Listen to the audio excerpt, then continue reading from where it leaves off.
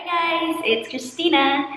So, I decided to vlog again. It's because I have a fantastic news sa inyong lahat.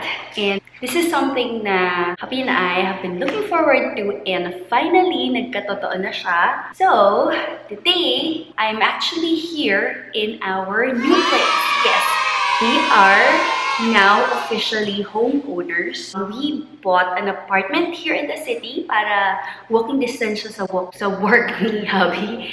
And then ako din, I'm in the hunt for a job somewhere here in the city para walking distance lang din. And it's really convenient kasi malapit siya sa lahat. Like, ang lapit lang mga shopping places and all that. So, yun. And we brought along this little boy para makita niya agad yung place because we will be spending most of the time here in our new house.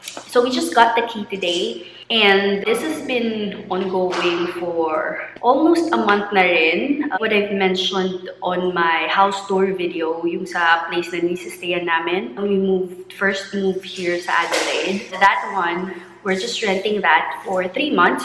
So mag-e-end siya ng mid-June. So at least now na nakuha na namin tong bagong apartment namin, we can, start decorating it. Both hubby and I are so in love with it because of how the apartment looks. Sobrang modern siya. Both style namin ni hubby is modern. We want something simple yet modern. So, yun.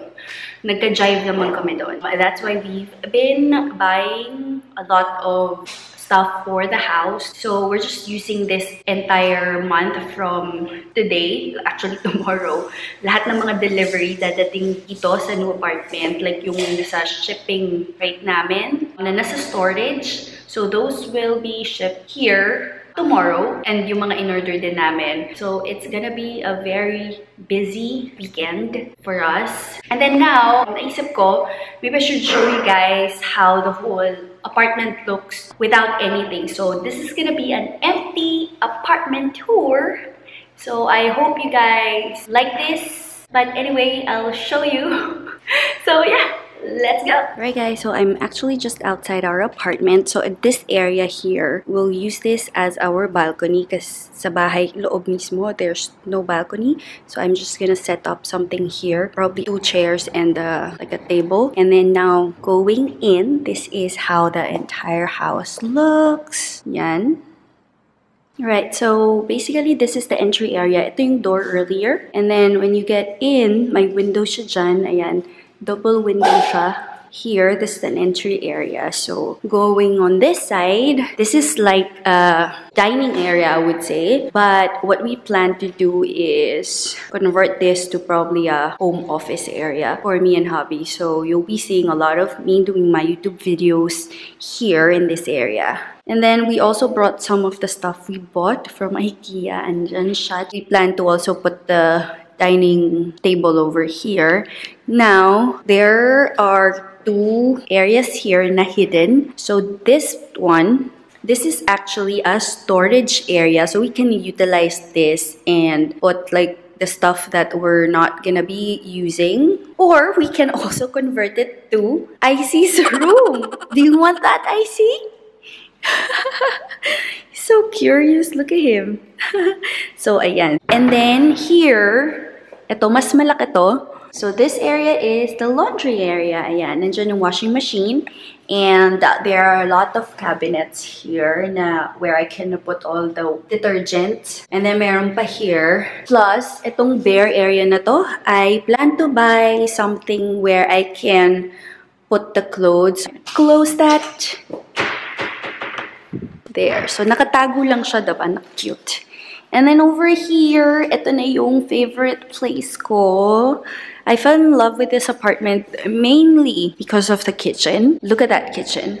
I love it. Just my kind of kitchen. So may dishwasher siya. And then 2 sinks. Ayan. Dream sink ko to na dalawa because it's gonna be easier if I have like dirty dishes here and then I'm washing like vegetable. And then it has this. I'm so happy. And the stove is gas stove. And then look at this.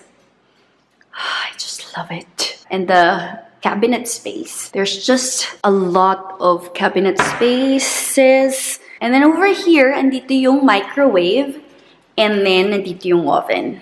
And I wonder what's here. Ayan. Again, drawer space. And then, on the other side, hello! I love this. Itong parang glass na to. Ang ganda, diba? Para kahit nagluluto ako, I can still see myself and be cautious kung ano yung itsura ko habang nagluluto. Diba? Kailangan glam pa din kahit na nagluluto. And then here, this is where the fridge will go. So may naka-built-in na space na siya. Plus, on the other side naman, this is another long like cabinet siya. If you open it, it has like different sections. Then, after the kitchen is the lounge room. Ganito siya.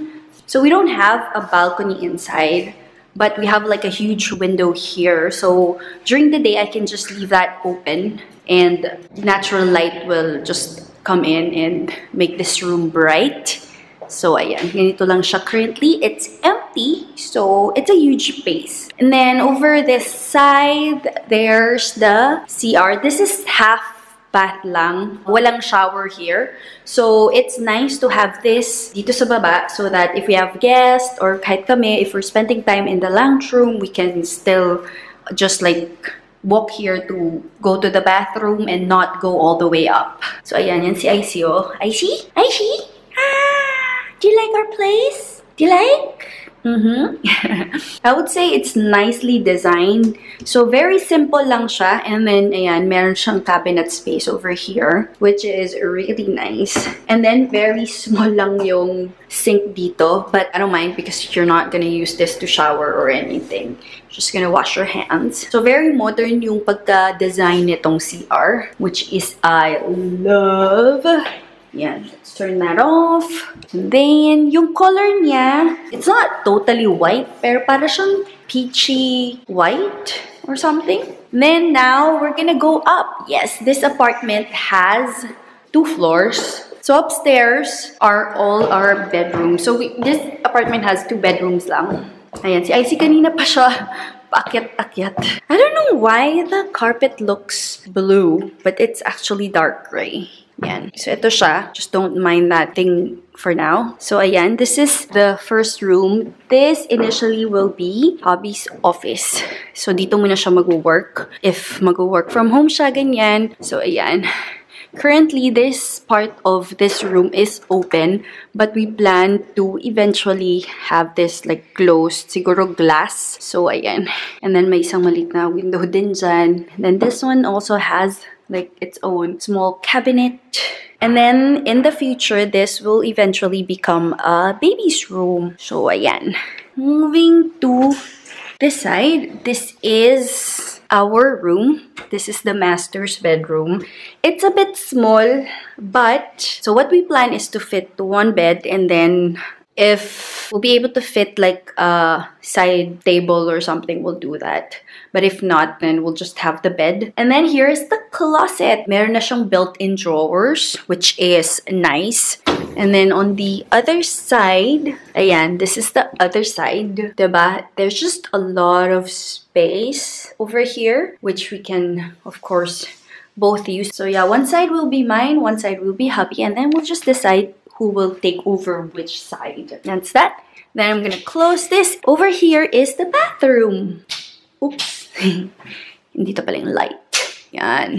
This is the bathroom. Ayan. So, I really like this because meron na siyang built-in na, itong light na to, I don't know what you call that, but it keeps you warm after shower. Paglabas mo during winter, it keeps you warm basically. So, yun. Then, may built-in cabinet na siya.